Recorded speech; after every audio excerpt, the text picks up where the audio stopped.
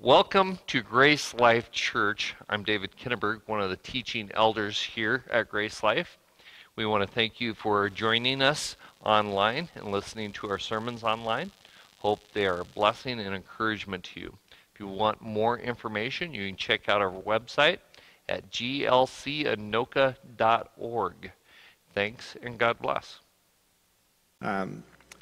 Today, as we're gathered here on this third Sunday of Advent, we're going to be examining a familiar passage from Luke chapter 1, verses 26 through 38. So I invite you to turn in your Bibles to Luke 1, 26 through 38. Before we delve into it, let's pray together, shall we? Heavenly Father, your word is a source of comfort and hope. As we're reminded of the prophet Jeremiah, he is mentioned in chapter 15 of his book, amidst severe persecution and trial. He said, your words were found, and I ate them. Your words became a delight to me and the joy of my heart. Thank you, God, for your written word and your Son, Jesus Christ, the living word. And I pray that we, like Jeremiah, would consume your word today so that it would become for us a joy and the delight of our hearts. May we trust in its precepts and promises, no matter what difficulties and dangers we may experience as believers in Christ. Lord, help us to respond to you today by holding fast that which is good and doing only those things that are pleasing in your sight. In Jesus' name we pray. Amen.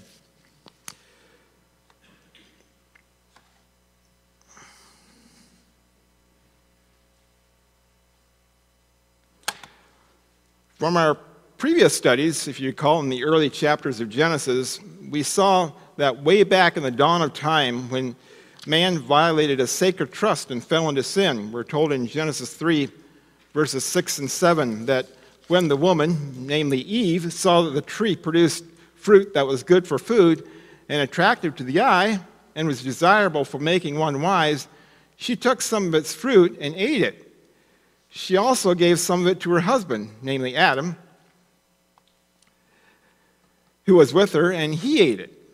Then the eyes of them both were opened, and they knew that they were naked. So they sewed fig leaves together and made coverings for themselves.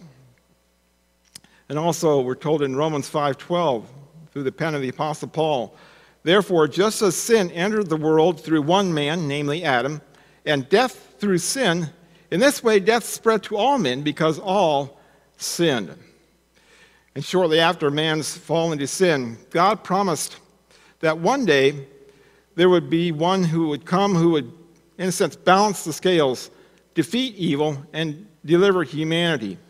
We're told in Genesis 3:15 that the Lord God said to the serpent, whom Satan had disguised himself as, I will put hostility between you and the woman, and between your offspring and her offspring.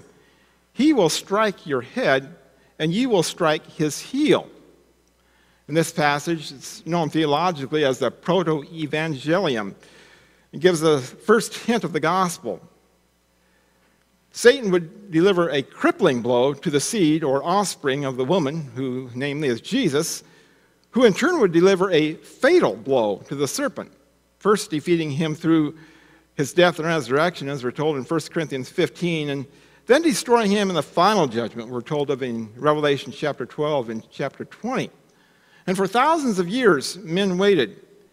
And while men waited, God worked. God worked, first of all, by choosing Abraham from Ur of the Chaldees. We're told in Genesis 15:7 that the Lord said to Abraham, I am the Lord who brought you out from Ur of the Chaldeans to give you this land to possess. And it was through this man, Abraham, that God raised up a nation known as Israel, which we're all very familiar with in the news these days. God worked through this nation to establish his law and his worship in the earth. And yet the people of Israel were constantly turning away from the Lord who had called them. We're told in 2 Chronicles 36, beginning with verse 15, that the Lord God of their ancestors continually warned them through his messengers, for he felt compassion for his people and his dwelling place. But they mocked God's messengers, despised his warnings, and ridiculed his prophets. Finally, the Lord got very angry at his people, and there was no one who could prevent his judgment. But God, being the God he is, was patient with them. And he continued to work in spite of their tendency to follow false gods. He worked in spite of them turning a deaf ear to his word and to the preachers and prophets that he had sent to lead them. He worked in spite of the fact that they really didn't seem to care about him at all. God worked because he was completing a plan that began before the world was ever created. He worked because he was determined to send a Redeemer, namely Jesus Christ, to this world to save the lost. He worked because he was motivated by a heart of love to see his people saved. So he worked in spite of everything they did, and in working, his love for them overcame every obstacle they placed in his path. Well, God kept on because he had promised to send a lamb into the world to die for sin. And today we're going to consider that part of God's work through that brought his son, the Lord Jesus Christ, into this world. You know, of all the obstacles God faced in completing his plan to save sinners, the most challenging, at least from a human perspective, was getting his lamb into this world. In Isaiah 53, we're shown how God promised his lamb. In Isaiah 53, verses 6 and 7, we read, "All of us, like sheep, have strayed away. We have left God's paths to follow our own. Yet the Lord laid on him the sins of us all. He was oppressed and afflicted, yet he did not open his mouth. Like a lamb led to the slaughter, and like a sheep silent before her shearers, he did not open his mouth." Well, this text, interestingly, was written 700 years before the birth of Jesus. And we can rightly rule out Jesus as having done anything prior to his birth that the prophet could have recorded using the past tense. So the question is, why is Isaiah 53 written in the past tense as if Jesus' life and death had already happened? Why is it written in the past tense when it was clearly a future event from the time of Isaiah's writing? Well, what we have here in Isaiah 53, grammatically speaking, is the prophetic perfect tense. It describes future events that are so certain to happen that they are referred to in the past tense as if they had already happened. This is actually pretty common with Old Testament prophets. The assumption is that the prophet in a vision is carried to the time of the prophesied event, and he's describing what he sees as an accomplished fact. Biblical Hebrew, you see, does not use tenses in the same way as we do in English or Greek. Again, Isaiah wrote this chapter in the prophetic perfect. Thus says, he saw the actions of the verbs as whole or complete without respect to their timing. And prophecy is often presented in the perfect aspect because it's a direct revelation from God in which God, of course, being above and beyond time itself, the actions are not viewed in relation to time, but in relation to their certainty of accomplishment.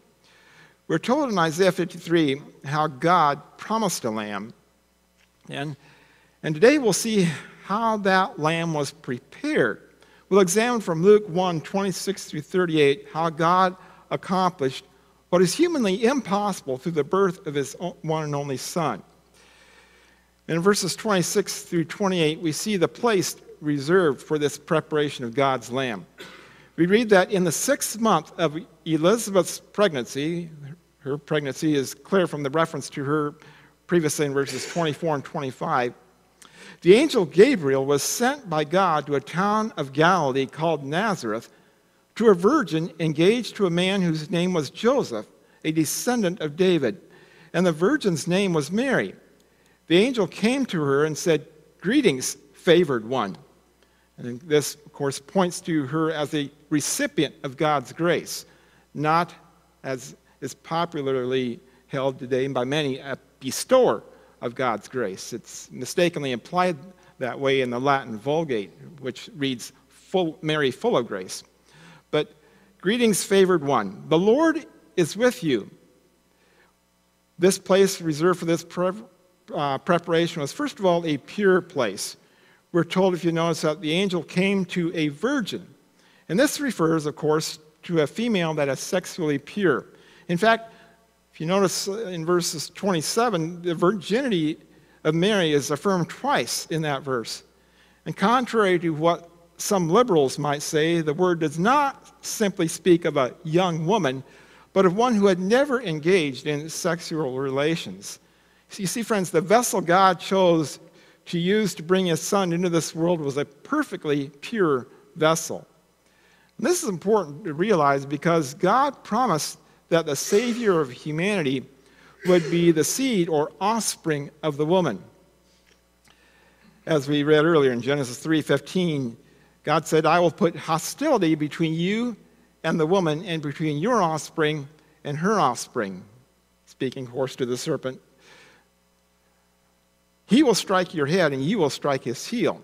This simply means that God would send the Savior into the world through the body of a woman without the aid of a human male. Why is that? Because all humans are sinners, and that sinfulness is passed on through the seed of the man. As we're told in Romans 5:12, so then, just as sin entered the world through one man, and death through sin, and so death spread to all people because all sinned. You see, friends, when Adam sinned in the garden, he became a sinner. And just as he passed on his human nature to his offspring, Adam also passed on his sinful nature to his children. They inherited his sin, and they too passed it on down the line. God's plan to send a Savior into the world involved him sending a pure Savior, one who would not inherit the sinful nature of humanity, but would still inherit a physical body and human nature. And God accomplished this through the virgin birth of Jesus. As Paul writes in Galatians 4:4, well, when the appropriate time, or literally the fullness of time, had come, God sent out his Son, born of a woman, born under the law. By sending Jesus into this world through the womb of a virgin, then, God was able to give his Son a human body and a human nature without his inheriting a fallen nature as well. And this enabled Jesus to be born without sin, and to live without sin, and to die without sin.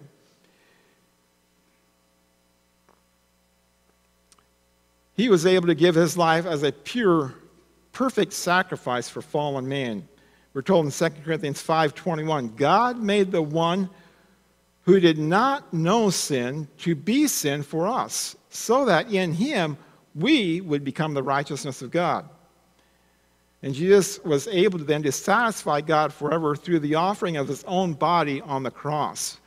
We're told in the New Testament, 1 John chapter 2, verse 2, that he, Jesus Christ himself, is the propitiation or atoning sacrifice for our sins, and not only for our sins, but also for the whole world.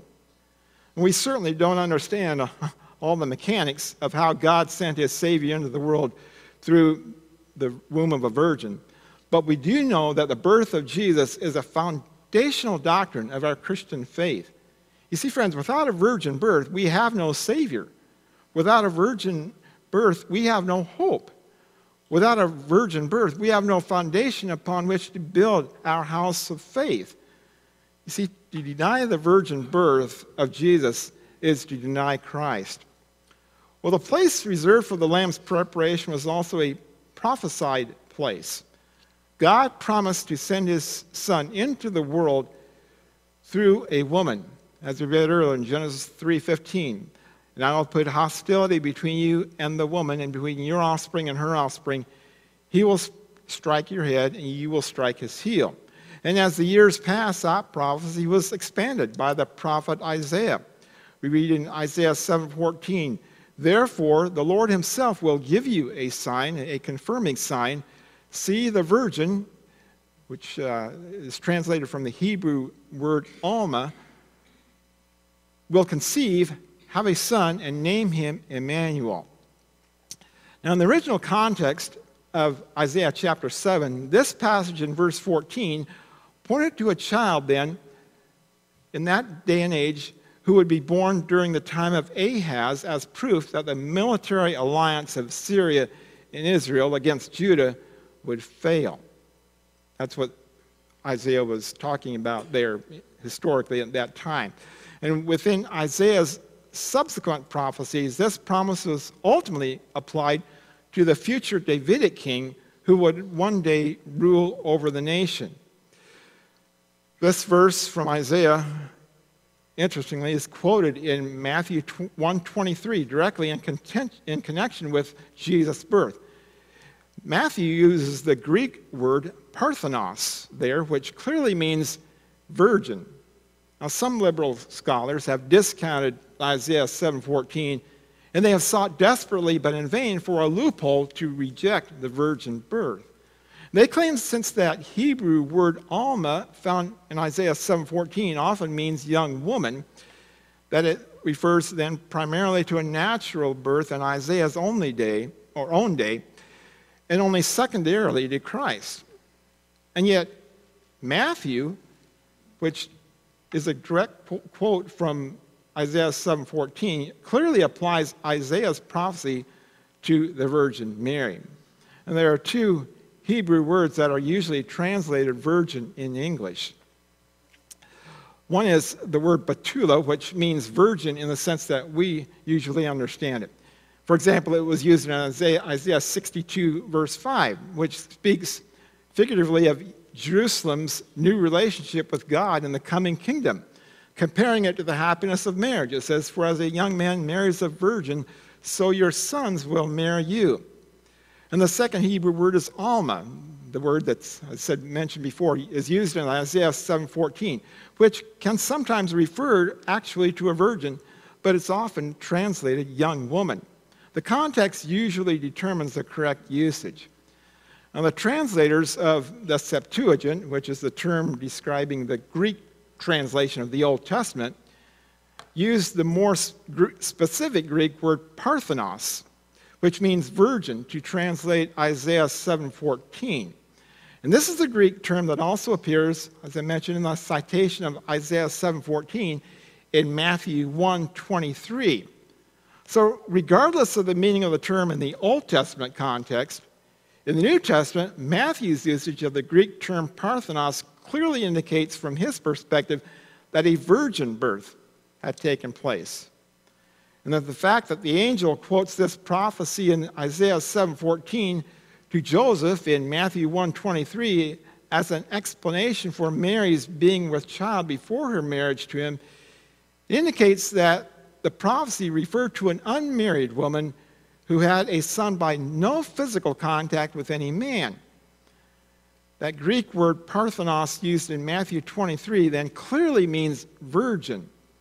It's interesting that the same Greek word was used for the Parthenon, the Greek temple to the goddess Athena, which the Greeks of ancient days characterized as being a virgin.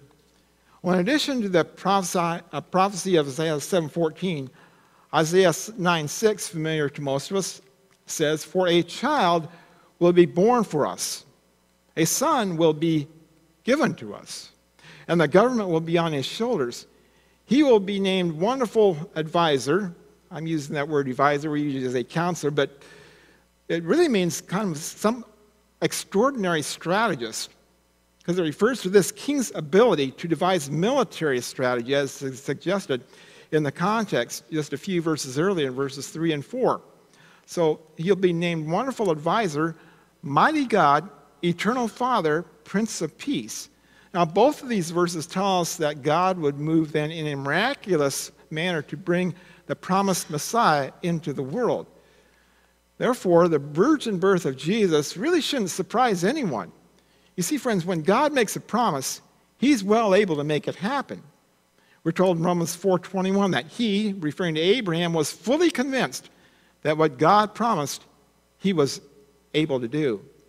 When God makes a promise, he fully intends to bring it to pass. Many people need to realize that today, when we're thinking about Israel, God will restore his nation Israel, and Israel will turn to him during the coming tribulation period. The place reserved for the lamb's preparation was also a prepared place. You know, to watch Mary as these verses unfold is to see a young woman who had been prepared for this moment. History tells us that every faithful Jewish girl was looking for the Messiah. And we're told that every Jewish girl actually hoped that she would be the chosen vessel through which God would send his Messiah into the world. And when the angel appeared to Mary, she was amazed and startled. But she was prepared to respond to the will of the Lord in faith and faithfulness.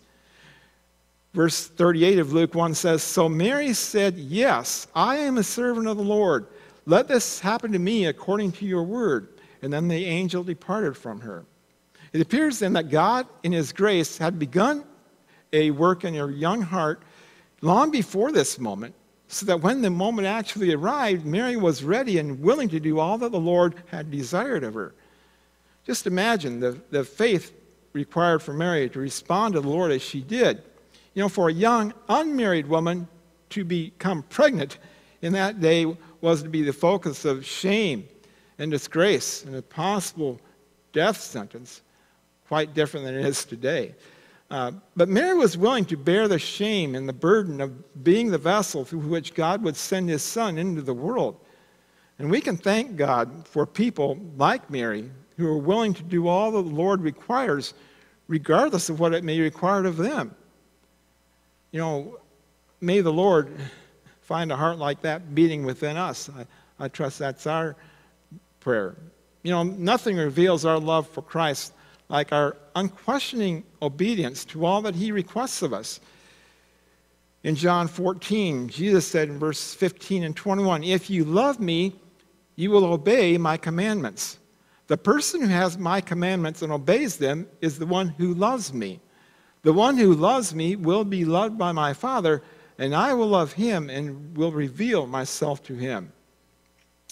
Well, moving on to verses 29 through 33, we see the promise revealed in this preparation.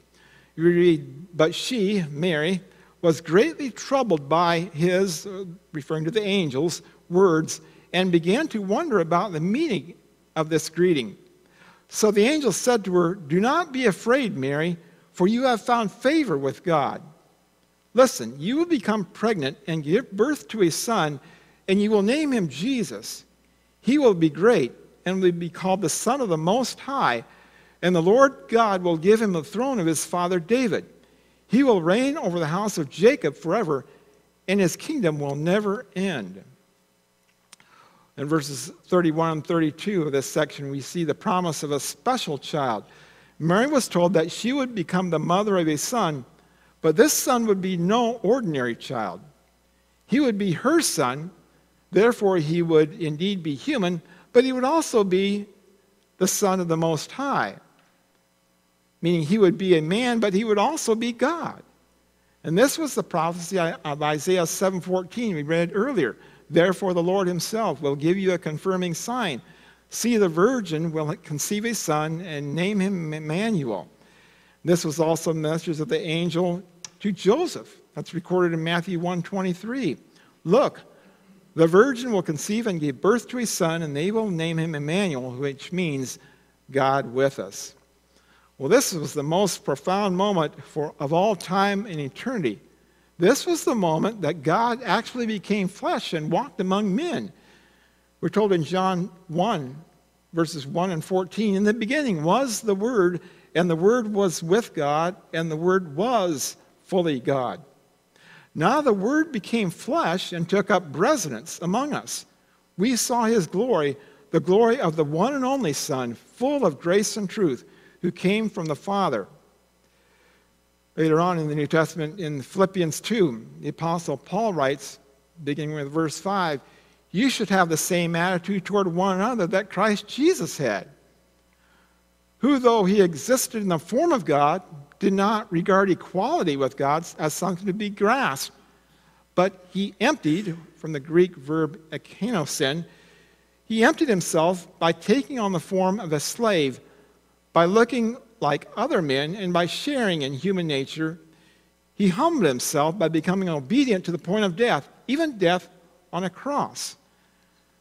This then was the moment we could say that the Creator became dependent upon the creature. And when Jesus Christ was conceived in the womb of a virgin, the plan of the ages was moved out of eternity and into time. God himself robed himself, as it were, in human flesh, and he came into this world in order that he might die on a cross to save his people from their sins. 2 Corinthians 8:9 says, "For you know the grace of our Lord Jesus Christ, that though he was rich, yet for your sake he became poor, so that you, through his poverty, might become rich." Now, Christ's emptying of himself, as I mentioned, is from the the Greek verb kenosis. It was the laying aside of the privileges of deity. Jesus did not lay aside any aspect of deity itself, but the privileges of deity.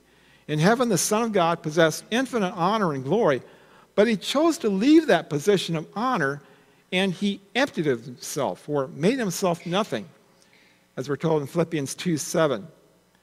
When Jesus came to earth, he veiled his glory and chose to occupy the position of a slave. And his kenosis then was a self-renunciation, but not an emptying of deity. You see, Jesus never ceased to be God, and he did not exchange deity for humanity. What Jesus did set aside was his heavenly glory. He voluntarily refrained from using his deity then to make his life easier. His miracles then were not done to benefit himself, but to help others. During his earthly ministry, Jesus completely submitted himself to the will of the Father, as we're told in John 5:19. The late theologian Dr. John F. Walvoord, who served as president of Dallas Seminary for 34 years, he says in his book, Jesus Christ Our Lord, "The act of kenosis may be properly understood to mean that Christ surrendered no attribute of deity, but that he did voluntarily restrict their independent use in keeping with his purpose of living among men and their limitations." Well, in verse 33, we have the promise of a saving child. It reads, "Listen, you will become pregnant and give birth to a son, and you will name him Jesus." Mary was told by the angel here that the child's name, again, was to be Jesus. And this name was actually a common name in that day. In the Hebrew tongue, it was the name Joshua. And many Jewish parents named their male children Joshua, or as the Greeks rendered it, Jesus. But of course, while the name might be common, the child to whom it was given was certainly not. The name Jesus himself means Jesus is salvation. And although Mary did not understand all that she was being told, she heard for the first time that name which is above every name. She didn't understand it then, but the child she would name Jesus would grow up and one day die on a cross to save lost sinners from their sins. He would be the only hope that sinners have. As Jesus replied to Thomas in verse 6 of John 14, "I am the way and the truth and the life. No one comes to the Father except through me." His name would be the only name that would open the gates of heaven, redeem the human soul from the bondage of sin, deliver lost people from the threat of hell, and speak peace and hope to those who do not know God. You see, this child would be the fulfillment of a plan set in motion before the world was ever formed. We're told in Revelation 13:8, "And all those who live on the earth will worship the beast, everyone whose name has not been written since the foundation of the world in the book of life belonging to the Lamb who was killed." In 1 Peter 1:20, "He, Christ, was foreknown before the foundation of the world, but was manifested in these last times for your sake." He would die on a cross, rise from the dead, and ascend back into heaven to guarantee salvation for all who would trust him by faith. Thank God for the day God sent his Son into the world to be the Savior of God's people. In Matthew 1:20 and 21, we're told that an angel of the Lord appeared to Joseph in a dream, saying, "Joseph, son of David, don't be afraid to take Mary as your wife, because what has been conceived in her is from the Holy Spirit. She will give birth to a son, and you are to name him Jesus, because he will save his people from their sins." Moving on to verses 32 and 33, we see the promise of a sovereign child. Mary was also told that this special child, this saving child, would be a sovereign child. She was told that he would be a sovereign with a special pedigree, as it were. He would rule on the throne of David, thus fulfilling a prophecy given to David over 1,000 years earlier in time. In 2 Samuel 7, we're told about this in verses 11 through 13, where we read that the prophet Nathan told King David, "The Lord declares to you that he himself will build a house or a royal dynasty for you. When the time comes for you to die, I will raise up your descendant, one of your own sons, to succeed you, and I will establish his kingdom. He will build a house for my name, and I will make his dynasty permanent." In Psalm 132, verse 11, we're told that the Lord made a reliable promise to David. He will not go back on his word. He said, "I will place one of your descendants on your throne." He would also rule over the house of Jacob, thus fulfilling the prophecy of Jacob made thousands of years earlier. Back in Genesis chapter 49, verse 10, we read that the scepter will not depart from Judah, nor the ruler's staff from between his feet, meaning from his descendants, until he comes to whom he belongs. The nations will obey him. Beyond that, he would also rule over a kingdom that would have no end. He would rule over his kingdom forever, thus fulfilling the prophecy of Isaiah and others of the Old Testament prophets. As we're told in Isaiah 9, 6, and 7, we read it earlier, but I think it bears repeating. "For a child will be born for us, a son will be given to us, and the government will be on his shoulders. He will be named Wonderful Advisor, Mighty God, Eternal Father, Prince of Peace. His dominion will be vast, and he will bring immeasurable prosperity. He will rule on David's throne and over David's kingdom, establishing it and strengthening it by promoting justice and fairness from this time forward and forevermore. The zeal of the Lord of heaven's armies will accomplish this." In these verses, which describe this promised child, we learn the wonderful truth that God would become a man, that he would die for sinners, and that he would rise again to rule forever. All the wonderful truth regarding the life, ministry, and death of Jesus that would be made plain later is revealed here in seed form.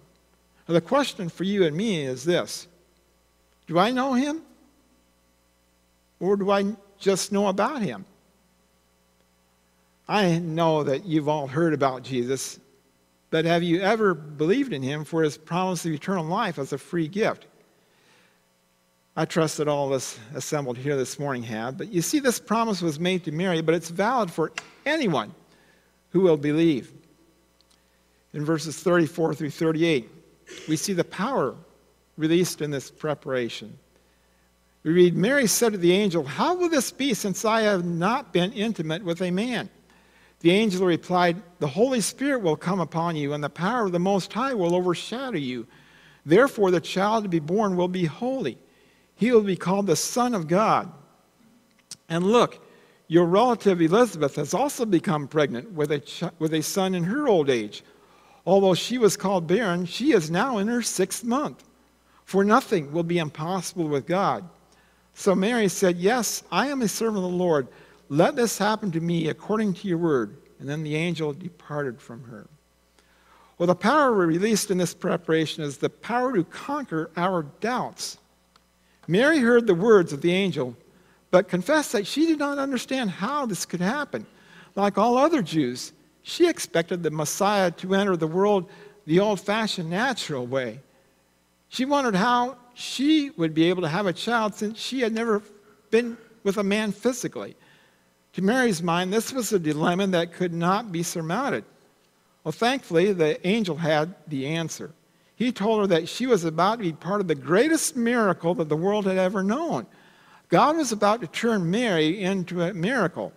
The angel spoke the words that conquered Mary's doubts. The power released in this preparation is also the power to carry out God's desires. The angel addressed Mary's problem by giving her a promise in verse 35. He addressed, by giving her a promise, offering her some proof in verse 36, and by declaring God's power in verse 37. Mary was told that God was well able to do the things he had said he would do. The angel Gabriel declared the awesome power of God, and the hope and comfort for Mary's heart was offered to her. You know, for many people, when they hear the Christmas message, there's a human tendency to doubt. They hear about God becoming flesh and being born in Bethlehem, and they have trouble with that. They hear that he came and died because he loves us, and that he did it to save us from the fires of hell. And they say, what if that didn't mean me? Now, some, unfortunately, are brought up under a certain wing of Protestantism today, are mistakenly taught that Christ died only for a certain group of people, so-called the elect, and that we cannot even know for certain if we're a part of that select group until we die. Well, Mary heard a message that was almost too fantastic to believe. When she confessed the fact that she did not see how it could be real, the angel offered her the promise of God, that God in his power was more than able to bring this to pass. If you've heard this message today and are plagued by fears and doubts regarding the message of Jesus, here's what you need to know. First of all, everything God said is true.